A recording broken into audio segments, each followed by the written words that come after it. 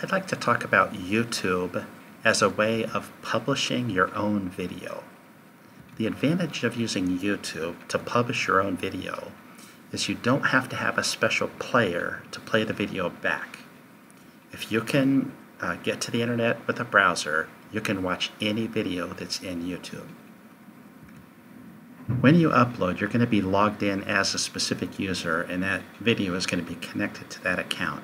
So the top right hand corner, it shows you the account you're logged in as. Next to that is the upload button. If you click on the upload button, it gives you this box, and if you drop a file inside of this big box, it'll upload the file. Now there's some settings here that control exactly who can get to your video. If you click on that, it shows public, unlisted, and private. Public means anyone can search for it, find it, and watch it. Unlisted means you can't find it just by searching. You have to know the link. But if you give me the link and I give the link to a million people have the link and they can watch it.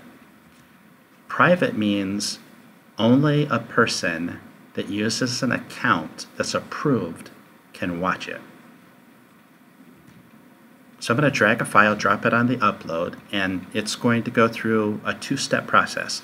The file gets transferred to YouTube, and then it gets processed into a video that can be shown through the web browser. At this point, I can give my video a title. I can select if it's public, unlisted, or private. I can put in a description, and I can add tags.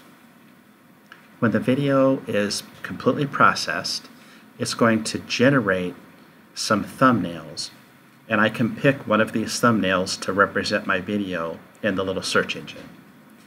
At this point, I click the publish button and it publishes my video. When it's published, I get a short URL, and that's what I use to share with people who I want to see the video. If I go to that URL, I can watch the video just like any other YouTube video. And if I ever want to change the settings on it, I can click, while I'm watching that video, I can click on Video Manager. It'll put me back into the screen where I can make changes to those things I set when I first upload the video. That's the short version of how to use YouTube to publish your own video.